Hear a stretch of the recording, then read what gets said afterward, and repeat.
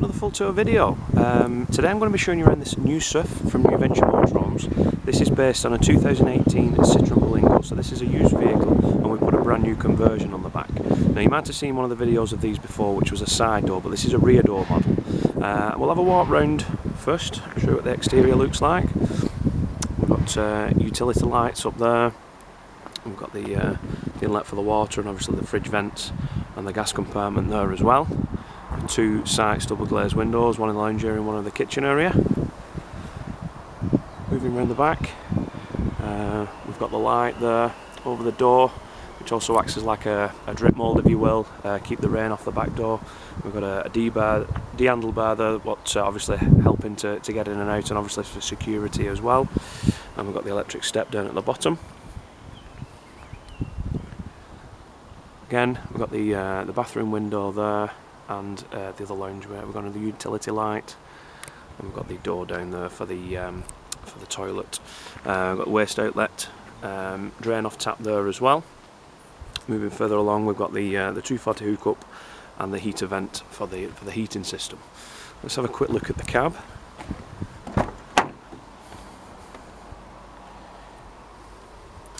This one, the customer's requested to keep the double seat at the front, which we've had upholstered to match, obviously the upholstery in the back. So we've got both, or all three seats should I say, upholstered and matching at the front. And the dashboard is slightly different on this one. We've got the full screen there, 6-speed gearbox. Nice looking dashboard anyway.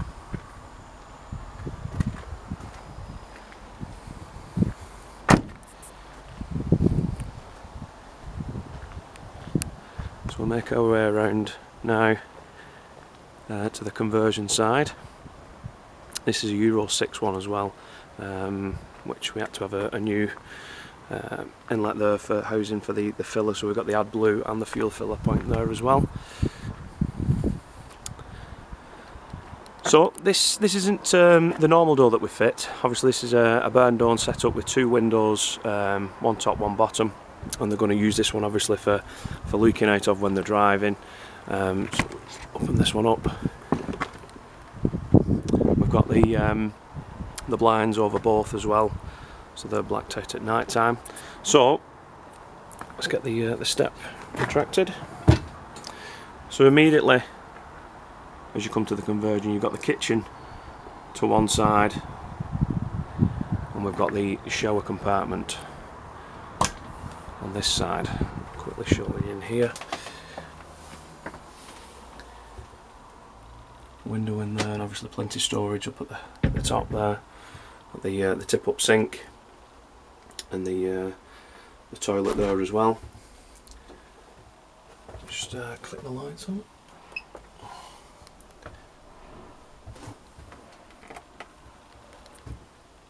Light, nice corner light, corner mirror feature of the light all the way around.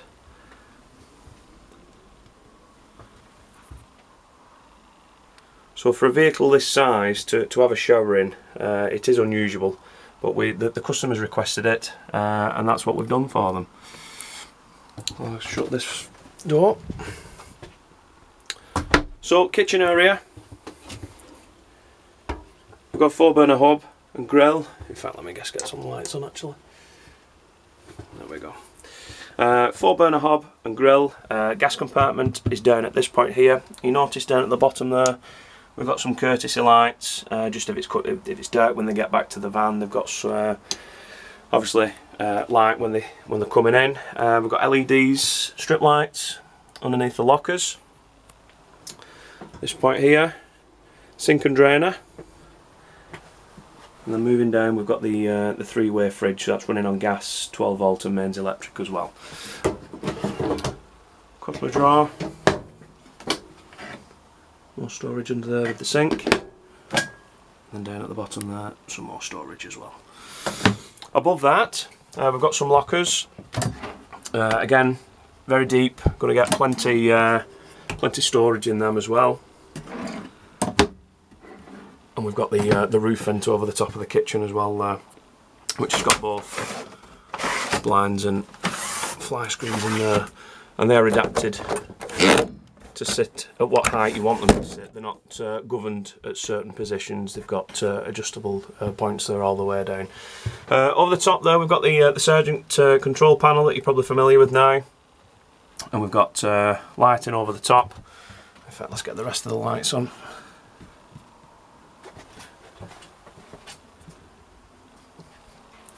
So we've got the midi-hickey over the top. Again, blinds and fly screens on both.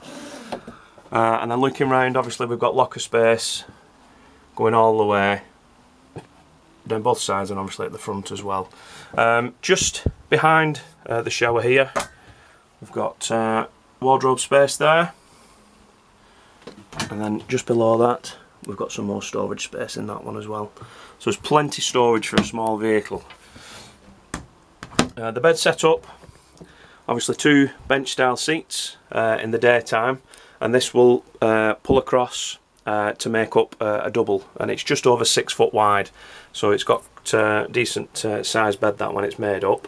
I'll show you that made up later on, and I'll show you what's underneath the seats as well shortly. Up with the front, now on this particular model that we've got, the box that we make for this for the storage is a lot bigger than the new Rio one, because obviously the front end fiberglass is quite a bit more, but as you can see there's a lot of storage. You can pack a lot in there.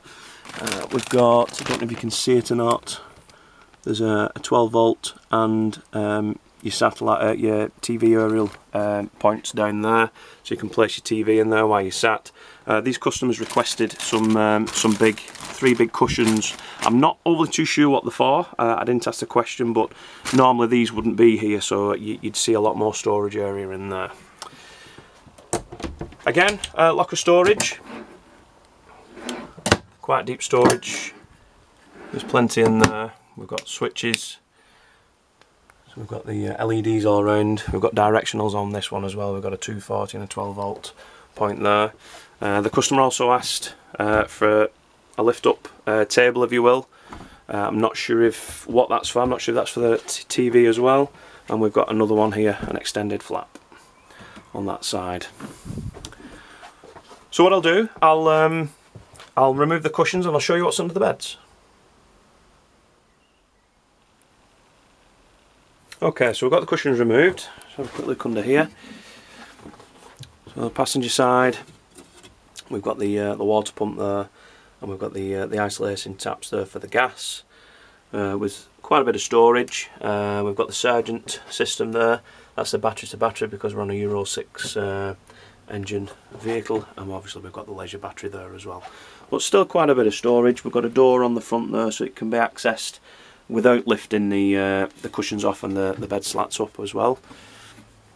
Move over to the other side. So as you can see here, you've seen this before, this our bed system pulls across, and that makes the bed up. That's as quickly as it is. So I'll move that back. Lift this up. So underneath here, obviously we've got the ducting for the heat and everything going around the edges. And there's still a bit of storage under here. So this is a combi heater, so that's going to run off mains electric and gas for both your heating and your hot water. So if you do get on site, you don't have to use your gas for your heating side. And the control panel for this is here, the digital version. So I'll get these cushions put back, and we'll have a look at what it's like with the bed made up. Okay, so this is how the bedding area looks when it's made up. Obviously you saw me pull the bed slats across before when the cushion was earned in. But that is just over 6 foot in length, obviously sleeping across, and it's just over 4 foot wide. So it is a decent size bed for the size of vehicle that we're in as well. So yeah, we've got the boards on the side there, which fabric material, obviously quite cushiony as well. That's so, you know, if you turn over in night or anything like that, you don't get that shock of cold. It's nice and warm feeling. But yeah, it's a decent size bed. As I said before, the customer actually requested to keep the double seat on this conversion, which obviously looking at it now, it looks like it would restrict access from the cab area to the conversion area. This centre seat actually will fall flat with a lever just at the bottom right hand side there. So it does give you the access, if you need to get from the cab to the conversion area without going around the outside if needs be. And also, this is a second-hand vehicle. We do put brand new conversions on second-hand vehicles if that's what you're looking for. If you're working to a budget, we can accommodate that. That's not a problem at all. As obviously you've seen, we do brand new vehicles as well. But if there's something you're interested in, you'd like some prices and things like that, if you could drop us an email, I'll provide all the details in the comments section below. And just provide us as much details as you can, and we can give you as much information back as well.